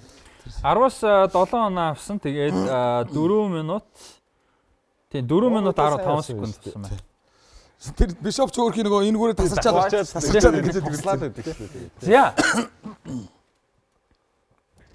Цаг харахад бэлэн байгаа. 4 минут 5 секундын хугацаа байна. 4 шипи авах ирэх байна. За кино болгон дээр шипи авлаа. Мөнгөн битсэн нэг хөгөөлөө битсэн баг. Эхнийх нь авархан байсан. Хоёрдоос хориг. За 1 2 3 цаг явсан. Сорвтой Harry Potter. Voldemort. За. Matrix. Murphys. Agent Smith. За. 3 үлдсэн. Албас юм уу? Юу ч албас гэнэ. Шипи авч болно. Шипи авъя. Цаг яваад байгаа. Холливуудын супер од тоглодог. Гэнэ үг би наач бүхэн л Холливуудын супер. Rainbow. Орчин үед биш заяа. Pirates Caribbean Dixie Drift заяа. Pirates of Caribbean Johnny Depp. Оо. За, дөрийнх нь нэр шүү дээ. Орж ирэхгүй байгаас тэрнээ Dixie дээр. Хэцүү байгаа санаа. Jack Sparrow. За. Нэр яг болохоор ордгон биш үү? Нэг хоёрын. Transformers, Bumblebee. За сүүлийнх. За. Зодонтой кино Ивээн, Кунг-фу Панда. Панда. Jackie Chan тоглодог. Европ кино.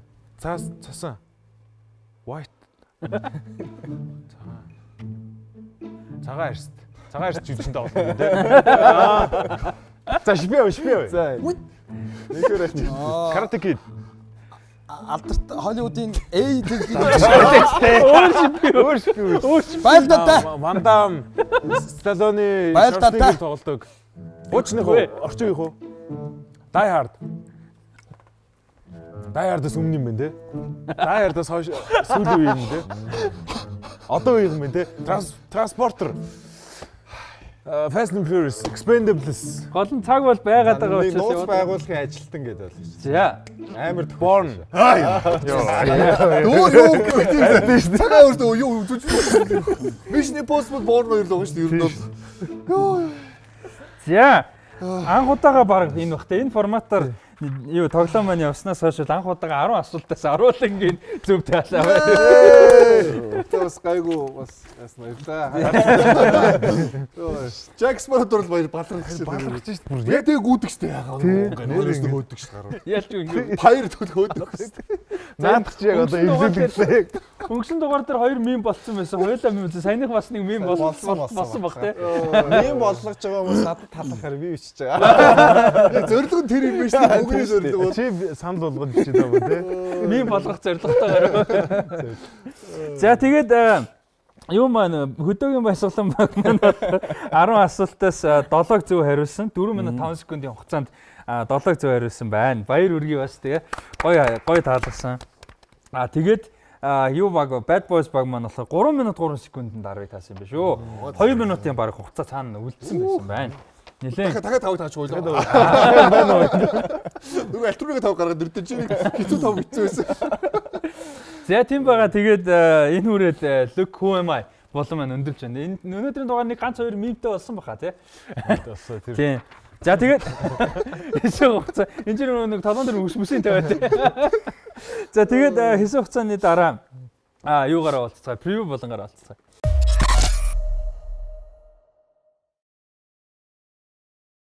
За превью болон маань эхэлж байна.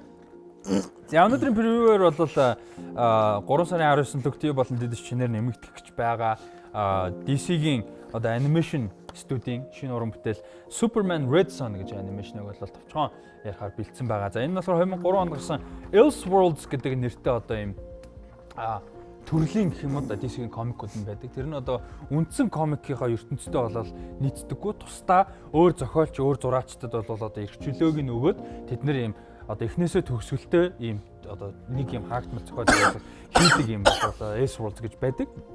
Одоо энэ кино ертөнцөөр ярих юм бол магад одоо энэ дараа жил гарч байгаа Batman, саяны Joker энэ бол одоо Elseworlds маягийн тий. Бусад үргэлжилж байгаа нэг ертөнцтэй кинотойгоо хамаагүй. Тэрнтэй адилхан Red Son гэдэг нэртэй юм зохиолоор сэтвсэн Red Son гэж Superman Red Son гэж энэ анимашн бол Moonvision бас нэмэгдсэн байсан баг би андуураг бол орж байгаа юм байна. Тэгээ энэ трейлерыг харснаа энэ дээр ерөөхдөө та хэд ямар хүлээцтэй энэ дээрээс нь DC-гийн анимашнуудын аль нь дуртай. Одоо цувралч байж болно, бүрийн хэмжээний ч байж болно тий. Би бол үзсэн л дээ. Тэгээ би ер нь бол нэг DC-гийн яг animated кино энийг үзсэн юм уу? Энийг үзсэн. Animated энэ кинонууд маш дуртай. Ер нь бол бүрийн хэмжээний кино гэхээс илүү баг animated-үүд нь илүү дуртай гэж хэлэхээр тэгээ Red Son бол илүү маш сонирхолтой. Бусдыгаа бодвол бидний мэддэг Superman бол Канзаст Кентийн гэр бүлтэй. Тэгээ Кентийн гэр бүлд өсч төрсөн Америкийн одоо супер хиро бүхний бэлэг тэмдэг болвол Red Son дээр бол бүх юм эсэргээрээ зүгээр л ерөөсө ганц өгүүлбэрээр л хилчиж байгаа. Хэрвээ Супермен Америкт буугаагүй Оросд тэр дундаа Сталины үед байсан бол яах вэ гэд бүх юм өөр болчихсон. Тэгээд зөвхөн Суперменээс гадна Batman, Wonder Woman, Batman бүгд байгаа. Batman бүгд ингээд өөр ингээд нөхцөлтэй болчихоо. Тэр нь маш сонирхолтой. Тэгээд спойлерт морг байна гоё үзээрэй гэж хэлмээр байна. Хамгийн дуртай нөх юм бол нөгөө юу? Batman-ы Phantom юу лээ? Phantom за амар Mask of the Phantasm. The Last of the Phantasm гэдэг. Mask of the Phantasm гэдэг аниме тэр маш гоё. Харин сүүлд гарсан гэвэл нөгөө яг Justice League яг шинээр бүрдэж байгааг харуулсан. Batman v Superman уу? Биш нөгөө анимэтэс яг Justice League бүрддэг яг анх яаж тэд нар хоорондоо танилцсан энэ төр гээд тэрийг үзүүлсэн яг Justice League-ийн яг сүүлд гарсан анимэтэд фильм байдаг. Кинод тэр маш Төрөний нөгөө нэг топ 10 дээр бол саяны дурдсан Mask of the Phantasm багтсан байгаа. Тэр нөгөө кино театрт нээлттэй хийжсэн цөөхөн хэдэн анимашн нэртэй нэг учраас. Өөр дуртай. Тэгэхээр одоо 2000 хэд оны бүтээл вэ? Одоо ингээд гарч байгаа шинээр одоо 2020 оны бүтээл. Юу юм бэ лээ? Шууд платформд орж байгаа юм уу те? Тийм шууд платформ. Коронавигоос болоод бас нөгөө хойшилсан юм байлээ нээлт нь. Ер нь бол одоо нөгөө DC-гийн анимашнууд дандаа DVD-гээр гардаг байсан. Одоо энэ стриминг гэж юм өсөлттэй болохоос эн чинь баг 10 жил үргэлжилж байгаа. Тэгээд юугаар бол DVD Blu-ray-ээр гардаг гэж байгаа. Одоо мэдээж стриминг л гардаг болж байгаа тийм. Би нөгөө нэлээд дээр юм да хэдэн онд юм мэдэхгүй юм. Зүгээр нөгөө орчуулгын юм хий гэдэг. Тухайн би чи орчуулгын ажил хийдэг байсан юм л дээ. Тэгээд манай хүү хэдэн настай байсан юм дээ. Манай том хүү. Тэгээд унших юм байхгүйсэн. Олдохгүйсэн тэр үед. Тэгээд Америкч болохоор нөгөө комик букээр ялдартай шүү дээ. Тэгээд би онлайнаар нөгөө нэг Batman-ы комик букуудыг бүр ингээд эхнийх нь нөгөө нэг сериэс авахулаад нөгөө одоо нөгөө PDF файлаар нөгөө даунлоад хийж аваад тэрийг орчуулад тэрийг бас нөгөө Photoshop мэддэг залуутай хамтарч ягаад орчуулад нэг юм нэгс оюуны уулгая гэж шүү дээ. Оюун өмч уулгая гэж шүү дээ. Тэгээд нэг тийм бизнес болгоё гэдэг санаа тухайд орж ирсэн байхгүй юу? Дааж би орчуулах гэсэн чинь нөгөө юм өөрөө мэдэх хэрэгтэй болно доо. Тэгээд би нөгөө Batman-ээс сурлуудыг үзэж эхэлсэн байхгүй юу? Тэр Batman-ээс сурлуудын тэр юунууд бол сурлал өгөлтнүүд үнэхээр амар тэр бол зохиол нүртэл өөр амар, агуулга нүртэл амар, яг анимашн бол угаасаа өөрсдөө нэг арга барил байгаа шүү дээ. Бүтээлүүд. Тэгээд анх үнэхээр гоё юм байна гэсэн. Яг харахгүй санаатаа санал хэлж байна. Киноноос илүү баг анимашнууд нь илүү гоё болоод явж тийм байл. Ямар ч тохиолдолд тийм. DC-г бодлоо тийм. Өөр дуртай анимашн нь цуврал нь эсвэл нөгөө анимашны дуу сайн мэдэхгүй шүү дээ ер нь бол тийм. Ер нь дуртай дүр юу вэ? DC Comics юм. DC-гээс бол одоо сүүлийн үед Aquaman л байна да. Jason Momoa гэж үзсэн. Энэ нөгөө нэг Red Son хитрхийн юу гэдгийг нөгөө нэг Орсын эсрэг те нөгөө зөвлөлтийн эсрэг нэг тийм пропаганда магийн болчихгүй байгаа л би байна. Тийм биш үстэй.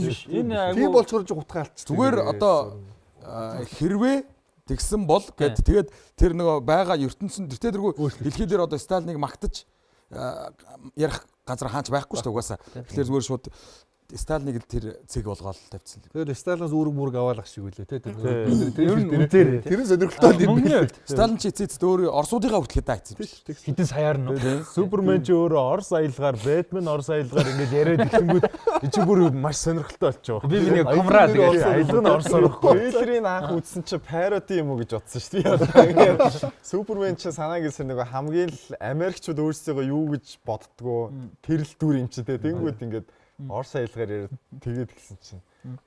Супермен шоолч хийсэн юм болоо. Ямар кино юм тарах гэдэг болоо гэж үзсэн.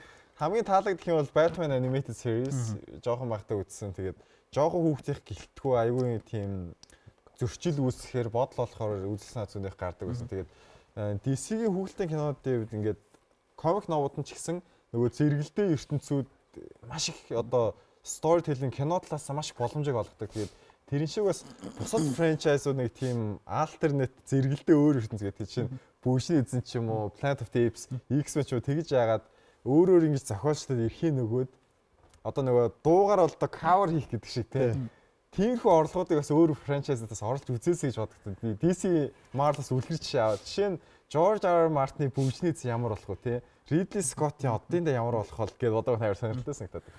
Энэ нэг DC ч бас айгуу сонирхолтой юм. Одоо ингээ анимашн байнга явж байгаа. Дээрээс нь мэдээж дэлгэцэн одоо том дэлгэцэн гэж ярьдаг те. Кино театрын бүтээлүүд бол гараад явж байгаа. Дээрээс нь телевизийн зурлуудтай. Бүгд тусдаа ертөнцтэй ингээд франчайзтай бас тусдаа явдаг юм. Бас анзаарах юм бол DC тэр талаасаа бодох юм бол бас амжилттай явж байгаа. Тэгээ миний хувьд бол энэ одоо Red Sun бол нэг ертөнцийнх бол биш. Гэхдээ 13 билүү 4 онд гарсан Justice League Flashpoint Paradox гэдэг анимашн. Тэрний төгсгөлөөс эхлээд нэг ертөнц одоо universe бол ихэлсэн. Одоо энэ Marvel Cinematic Universe шиг хоорондоо холбоотой янз бүрийн кинонууд. Тэгээ одоо хамгийн сүүлийнх нь гарах гэж байгаа. Миний ойлгосноор хамгийн сүүлийнх нь. Тэд нар баталгаатай тэгж хэлээгүй л дээ. Миний ойлгож байгаагаар Justice League Apocalypse War гэдэг. Justice League Dark Apocalypse War гэдэг. Тэр болохоор өстой жинхэнэ нөгөө нэг энэ DC-гийн одоо нэг ертөнцтэй үргэлжилж байгаа анимашны одоо ертөнцийн Infinity War Endgame юм байлаа. Одоо бүр Suicide Squad гарч байгаа. Тэн дээр Teen Titans байгаа, Justice League байгаа, эсрэг дөрүүд байгаа. Константин бүгд байгаа. Тэгэнгүүтээ дээрэс нь хинтээ одоо тулдах жоохоо Dark Side-тэй. Тэр бүр ингэж өстой яг Infinity War Endgame юм байлаа. Тийм сайн үзсэн бол юу үзсэн юм аа? DC Superhero Girls гэж заяа ингээд 10 жилийн огт наа чи амар тийм нэг сонир насан туршидтын кинонууд байдаг шүү дээ. Parody-нууд байдаг шүү дээ. Тийм сонсог. Тийм биш би бас гэртээ хоол хийж байгаад HBO-оор юу гарч байгааг харч чи DC гэсэнгүүтээ анзаа гэсэн чи Superhero за Girls огтуд гэсэн. Тийм ямар юм байдığım бол юу байдığım бол эдгээр юу чиг үзсэн чи бас хүүхдийн нас сэтгхүү зориулсан байдлаар баатруудын танилцуулах хайтайгаа хөргөлсөн гэсэн. Тэгэхээр адапташныг бас гоё хийж олдсон. Тэр нөө Teen Titans-ийн бас хүүхдийн хөлбөрөөс байгаа шүү дээ. Бүр жоохон хүүхдэд зориулсан хөлбөр. Тэр Teen Titans-ийн чинь бүр хүүхдийн хөлбөрөө яг илүү нөө томчуудын хөлбөртөйгээ нийлүүлсэн бас нэг кино. Тийм харсан тэр. За тэгээд DC-гийн universe бол маш өргөн, маш сонирхолтой юм байдаг. Тэгээд Википедиагаас ч юм өөр газраас бас мэдээлэл авч байгаад бид магадгүй бид нар пост хийж болох Кино Talk дээр ертөнцийг нь ялгаа гаргаж өгөөд аль одоо кинонууд энэ ертөнцид нь орж ийн, аль нь тустай юм бэ? Тэгэхгүй бол мэдгүй дагуу хэцүүхгүй 30-40 кино байгаа. 12 оноос хойш гарсан. За бүр ухраах юм бол 7 оноос хойш анимашн хийсэн. Тэгээд тэр кино чи аль нь нэг ертөнц байгаад аль нь тустай байгаад үзэхэд хэцүү. Тэрэн дээр пост оруулъя гэж бодож байна бас мэдээлэл болно. Шуум гарсан билээ шүү. Нөгөө үний юм удлаа юм уу та нар л мэдж байгаа байна. Одоо нөгөө нэг Роберт Паттинсны одоо яах гэж байгаа юу ш Batman-ы эсрэг нөгөө Joker-ийн дүр дээр нөгөө Johnny Depp гэж. Эсвэл тэр нь одоо юу фэн постэр хийсэн байгаа. Depp ч арай хэтрүүлчих. Boss Logic гэдэг нөхөр. Энэ ингээ Кино Talk дээр орж ирмээргүй байгаа. Яасан мэхээр эн чинь бид нар жоохон фильтртэй юм. Тэр чинь зүгээр Boss Logic-ийн зүгээр фэн постэр байхгүй юу? Харин бид тэрийг асууж байгаа байхгүй юу би? Тийм фэн постэр гарцсан байлээ. Тэг хэдүүлээд Batman-ы тал дээр зөндөө хэлсэн шүү дээ. Эсрэг төрүүд нэм байгаа. Кастны зураг олно одоо эхэлсэн байхад юу гэж бүхэлд нь Johnny Depp тийч орж чирээ Joker дээр нэмэгдэхэмдэ тий. Тийм боломж бол байхгүй. Тийм. Харин шинэ Batman дээр найрлагчаар манай TF-ийн ажиллаж байгаа шүү. Тэгэхээр хоёр манай мундаг найруулагч. Тэгэд 2010 оны хамгийн underrated нөгөө хангалттай үнэлэгдээгүй нэг яригдаагүй хоёр том одоо хоёр мундаг трилогийн нэг нь бол Planet of the Apes гэж бодоод байдیں۔ Нөгөөх нь How to Train Your Dragon гэж боддог. Тэгээд хүмүүс хангалттай сөрөөгөө хангалттай ч нэг мөнгө олоог бах тий. За тэгээд DC тал дээр өөр сэтгэл үлдсэн зүйл байгаа. Анимашн ч юм уу аль дүрээр бас анимашн хийвэл гоё вэ гэсэн сэтгэл байгаа бодол. Надад бол Доктор Атомор хийвэл бас гоё болов. Атом биш нэ. Доктор Питер хийвэл гоё юм болоо гэж бодож айгу гоё дүр байдаг. Өөр тийм юу байгаа. Доктор Фейт ч юм бол одоо Marvel-аар бол Доктор Стрэндж төстэй тийм бас deep shit-тэй холбоотой нөгөө deep shit аа. Та юу үзсэн үү? Нөгөө Birds of Prey үзчихсэн үү? Үгүй ээ. Birds of Prey одоо дараа сар мараас л одоо LookTV-д орох бах тий. Тэр үед нь л үздэг бах. Би ч End Game-ээ саяхан үзлээ. Санагдсан тань. Зүгээр. За End Game-ээр дамжуулаад шууд дараагийнхаа дугаар л ярьчих. End Game-д Marvel тийм. Өнөөдөр DC-тэй бол холбоотой ярьлаа. За тэгээд өнөөдрийн дугаар маань бол ерөнхийдөө энэ үлээд өндөлж байна. Гэтэ түр хүлээж байгаарай. Хүмүүс яг ингээ хэлэн гараа авчт юм бэл. Тэгээ нөгөө үлдсэн минутанд ингээ хүргэж байгаа мэдээллүүдийг сонсохгүй. Тэгчээ дараа нь яасан бэ гэдэг. Өнөөдрийн дугаар бол тэрний өмнө энийг эхлээд хэлчих. Таны түрүү инхээр шууд ингээл хөдөөхгүй юм эхэлж байгаа болов гэж бодсон шүү дээ. За тэгээд өнөөдрийн дугаар бол том франчайзуудын дугаар байлаа. Аль болох том франчайзуудыг ярихыг хичээлээ. Та бүхэн маань сэтгэлээ суулцсан гэдэгт итгэлтэй байна. Тэгээд дараагийн дугаар. За дараагийн дугаар маань буюу бас сонирхолтой 23 юм байна те. 23 кинотой. Ядаргаатай те. 23-т дугаараараа 23 кино бас бүрдсэн. Өнөөдрийн топ 10-ын одоо нэгт орж олол гарч ирсэн. 2008 онд ихэлсэн Marvel Cinematic Universe-ийн одоо бүтэн дугаар байх юм аа. Энэ бол тэр дугаараар бид нар бол яг Marvel Cinematic Universe-ийн топ 10 те тодорхой топ 10 мэдээлэл, ревю бүгдээрнгийнхаа бол байлгахыг хичээж ингэж бол ярилцахаар бэлдсэн байгаа. Тэгээд дараагийн дугаар бол Marvel Cinematic Universe-ийн дугаар байх нь байна. За тэгээд энэ үрээд өндөрч мэдээж спонсоруудтай талархлаа илэрхийлэх ёстой. Дэлхийн шилдэг суугууд, дотоод гадаадын хамгийн шинэ сонирхолтой контентууд жишээ нь Redson те Superman. Энэ бүхнийг та үзэх боломжтой LookTV. Тэгээд одоо ялангуяа энэ үеэр чинь бас сувагт кинонуудыг өнгөө болгоцсон хямдрал байгаа биз дээ. Урамшууллууд зөндөө байгаа. Урамшууллууд зөндөө 100% болгоснууд байгаа. Кино үзэх болгонд бэлэг авдаг 40 мянган гэлэгтэй кино хөтөлбөр гээд инновашн дээр эхэлж байгаа гэх мэт айгүй гой юм урамшууллууд заасан. Тэгээд би бас нэг мессеж өгчөөд манай энэ одоо жишээлх юм бол PlayStation 4 тийм ээ дрон өхөрдөн бяцхан гөлгөнүүд гэдэг энэ нэг рекламад нь тоглосон байна айгуусаа мэдээд бүрс гайхлаа шүү. Одоо рекламж гарч ирлээ шүү дээ. 40 мянга орчим бэлгийг үлдсэн гэж бодтоо. Нүүх үе маа тэр чадварыг хараад авцсан байна шүү дээ. Энэ харж байна. Сайн юу хийж байсан бэ та нөгөө одоо юу их юм бэ? Өхөрдөн хүмүүс ч аюул гэрээсээ ажиллаж байгаа. Уцаараа маш их нөгөө нэг хаатай ашиглаж байгаа. Гэрийнхаа интернетийг маш ихээр ажиллаж байгаа. Тэгсэн мөртлөө өөрөлдөх оператор компани ч зарим ажилчдаа сая нэг хэсэг баг бүгдийн гэрээс нь ажиллуулсан. Тэнгүүд нөгөө доголд удаашрах тасалдах юмуд аюух гарах юм биш үү? Ер нь бол. Тэрийг хүмүүс ойлгохгүй аюух нөгөө нэг ууралж бөхөмдөж нөгөө хараа зүгч иргэнэ. Тэгээ бити тэгээч ээ. Өөрөлдөх оператор бүгдэнд баярлаа. Энд дээр чи бас тодорхой хэмжээгээр одоо гэдгийг бас энэ нөхцөл байдал. Бид интернет зүгээр баларлаа шүү дээ. Яг үндэ бол тийм үстэй. Энэ дээр бас хүмүүс хүлээстэй хандаач гэдэг мессеж. Зүйлдэл үндэсний гадал зүгээс сууд. За тэгээд мэдээж өвөрмөц зам түнэртэй кофений агуулмжийн дөр Yéyé Gold Coffee ивент тэтгэгчээр хамтран ажиллаж байгаа. Тэгээд та бүхэн гэртээ дулаахан тэгээд кофе гууцаа суугаараа. Тэгээд бас нэг юм дэлхийн эрүүл мэндийн байгууллагаас бас нэг юм юу зөвлөгөө бас гаргасан байсан. Одоо ингээд дулаараад эхэлж байгаа. Айгу олон орнд мэдээж дэлхийн нийтээр биш л да. Олон орнд дулаарч байгаа. Тэгээ ялангуяа Монголд гэдэг ч юм уу өртөх магадaltaй зүйл нь юу гэхээр дулаараад тэгэхээр бид нар хувцаа нэглэж эхэлдэг. Хувцаа нэглээд эхлэнгүүд бас хаварчин цаг уур янз бүр шүү дээ. Хаврын савирлаг, салхи хавар нэвтдэг шиг, хавар нэвтдэг шиг бас ханиад төрөх тохиолдол эйгүйх гардаг хавар.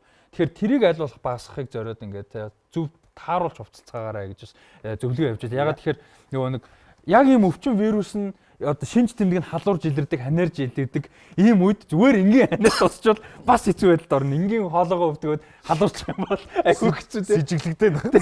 Сэжиглэгдээд байна. Яамны мессежийг харсан чинь амар найз залуутай болсон шиг санагдчихлээ. Хувцас нэмэгдэх болоогүй. Даарч болохгүй шүү. Найз охинтой. Юу илээ. Гүү бүр ингээд амар халамжтай юм шиг мессеж ирээд байгаа. Гэхдээ өөр дээрээ ярьж байгаа юм чинь найз охин гэж хэлж байгаа шүү дээ. Сая найз залуу гэж ярьсан. Яга найз залуу гүү ингээд бид нар л эмхтэй хүмүүс рүү ингэж тэгж бичдэг болохоос нэг тиймээс ч автгүй шүү дээ. Яга сандраад байгаа юм. За тэгээд мэдээ Хомертон DDish маань ажиллаж байгаа. Эфтэгийн залхсан чи зүтгээд байгаа юм чинь болсон чи. За тэгээ Хомертон гэрэлтэн DDish маань мэдээж ивэнтчээр хамтран ажиллаж байгаа. Та бүхэн LookTV дээр үзэх боломжтой бүх контентуудыг мөн адилхан DDish-ээс та бүхэн хүлээн авч үзэх боломжтой. DDish дээр мэдээж бас яг адилхан маш олон сонирхолтой урамшууллууд бол явагдаж байгаа юм байна лээ. Сая би бас харж ирсэн. Юутай LookTV-тэй адилхан Avengers Endgame бас өнгө болсон байсан. Би андорог бол тэгэхээр та бүхэн бас адилхан DDish-ээс яг адилхан бүтээлүүдийг бас хүлээж авч үзэх боломжтой шүү. Тэгэхээр DDish LookTV хэрэгэлдэг үзэгчд маань сайхан Yéyé голдо барьж авч байгаа сайхан кинонуудаа үзцгээгээрээ. Тэгээд гэр орондоо байцгаагаараа шаардлагагүй бол битгий гарцгаагаараа panic buy битгий хийгээрээ тий. Тэгээд 23 дахь дугаараар Marvel Cinematic Universe буюу MCU-гийн дугаараараа эргээд уулзцгаая. Instagram дээр чинсана @чинсана дагцгаагаараа Эди доогор зураас гамбаттаагаараа энэ хоёр ахын Instagram-ыг олсон шүү. Энэ хоёр доогор зураас TV юм байл шүү. Тийм байна уу? Тийм юм байл шүү. Энэ хоёр доогор зураас TV юм байл дагцаагаараа. За тэгээд мөнгөн доогор зураас А гээд. Чи намайг яаж хайж олов? Энэ хоёр эргээ бичиж байгаа доогор зураас гээ. Би одоо өөрийгөө эргээгээд олохгүй байгаа шүү дээ. Дөрвөн зурагтай Instagram байлаа. За тэгээд зураг хийжсэн юм. Тэр чи бас хэдэн 100 хилээ фолловертэй байсан байсан. Үгүй. За тэгээд байгаа бол мэдчихээ. Ашигладаг л болохоос. За тэгээд намайг Instagram дээр Rusty Ryan Долоо гэдэг дагцгаагаараа тэгээд дараагийнхаа дугаараар уулзцгаа баяр та. Bye bye. Тэтгэгч LookTV хүссэн сувг дуртай кино контентоо гар утснаас үзээрэй. Тэтгэгч Yéyé Gold Coffee өдөр бүр хамт. Хойморт тань гэрэлтэн DDish